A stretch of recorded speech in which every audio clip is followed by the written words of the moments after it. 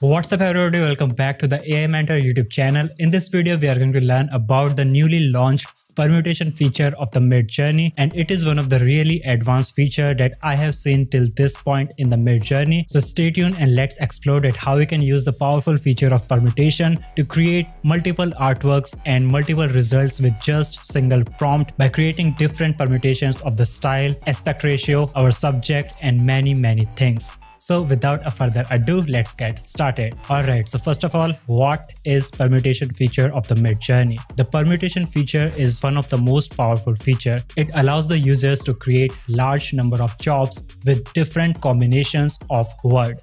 To use this feature, you just have to simply list the word that you want to combine inside the curly braces, and you need to separate them by using commas. Let's see the syntax of permutation, that how you can use permutations in the Midjourney.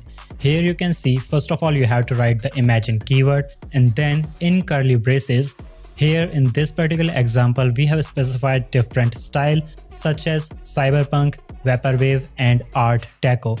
Then we have closed the curly braces, and along with that, in another curly braces, we have specified our subjects. In this case, we have just written a cat and a dog. And once we execute this prompt, then instead of a single prompt that regularly Midjourney uses, it is going to execute 6 new jobs for us by creating a permutation and combination of the items of these curly braces or the arrays. If you are from programming background, you can know what an array is. Similarly, here in the Midjourney, now it will treat this single prompt that you have given, where you have specified the styles and the subjects in curly braces. It is going to multiply them, and total results you will get is 6 new jobs. So it is going to treat our prompt as 6 new prompt, such as imagine a cyberpunk cat, imagine a vaporwave cat, then it is going to write imagine art deco cat, then it is again going to perform all of these 3 styles on our second element of the curly braces, which is the dog. So in this way, it will create multiple permutations and combinations of it.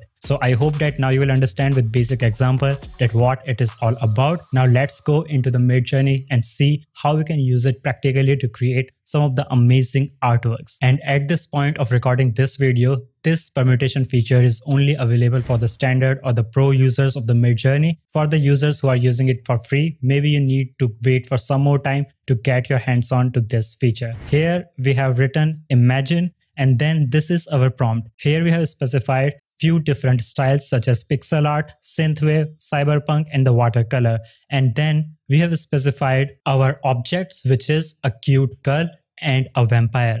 So with this single prompt, we are going to get 8 different jobs started for us. And as we hit our enter key, we can see it will ask you, are you sure you want to imagine 8 prompts from this template? So with permutation, we can now clearly see that it is going to allow us to create a template instead of executing prompt one by one. And here we can see all of these are my basic default settings, which is version 5.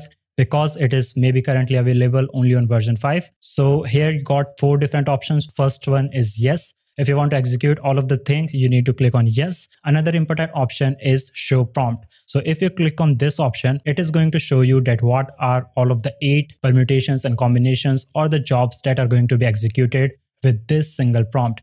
Here we can see a pixel art of a cute girl, pixel art of a vampire, synthwave of cute girl, synthwave of vampire, and in this way, it is going to just create combinations of it. Now just hit the enter key. Similarly, if you don't want to execute, you will also get one more option to edit the template. So if you want to reduce some item or add styles, then you can also do so by editing the template. Here in our case, our prompt is started, and currently we can see, because we are on the standard plan, there is a limit that concurrently 3 jobs can run at once. So that's why here we can see 3 of all of the 8 prompts are now executed, and it is working on it. So because it will take 2 to 3 minutes in order to produce all the 8 results for us, that's why I'm going to fast forward this video so that you can save your time, and I will continue after that. Alright, so now our first 3 results are completed and next are in the current progress. So let's see some of them. Here we have our 4 results, which are quite really awesome. We got these amazing results from our prompt, which is a synthwave of a cute girl. And these styles are really awesome.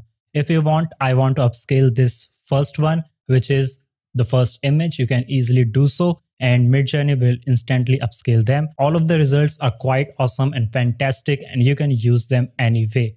Similarly, here we have the result from our second prompt, which is a pixel art of a vampire, and it created all these pixel art images for us. Where first one we have a cartoonistic or Mario kind of design, and these are basically our results. Similarly, with the third prompt, a pixel art of a cute girl, here we got our results, and it created these amazing pixel art characters of a cute girl. Similarly, then we have a cyberpunk of a vampire, and here we can see these amazing characters are generated by the Midjourney instantly by just using a single prompt. Here the U1 is amazing, the U3 is amazing, or the third one and the first image are really awesome. The fourth is not that good. Second is okayish. Similarly, let's take a look at next one, a cyberpunk of a cute girl, and here we got some of the amazing results from Midjourney.